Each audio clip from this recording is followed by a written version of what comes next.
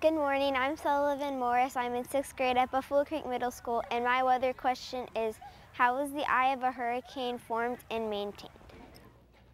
Great question. So the first thing that you need to remember or need to know is that tropical systems really get their energy from the warmth of the ocean. So it all starts with an area of thunderstorms, and they become more and more organized, and that area of low pressure begins to develop, or this trough of low pressure begins to develop. As those storms get more and more organized and that counterclockwise circulation around the center of that low develops, you eventually get a hurricane, or you could eventually get a hurricane. And that's where you get that eye of a very, very strong hurricane. Now, we're taking kind of a cross section of a hurricane here. You have that low pressure system at the center. The white here, those are the thunderstorm clouds in an organized hurricane. And within those clouds, within those thunderstorms, you have the rising motion within each one of those bands going through the thunderstorm. Now, along with the rising motion, you have the sinking motion as well. And it kind of creates sort of a cycle. You have rising air, you have sinking air, all within that hurricane. Now, if you get a very, very mature or well-defined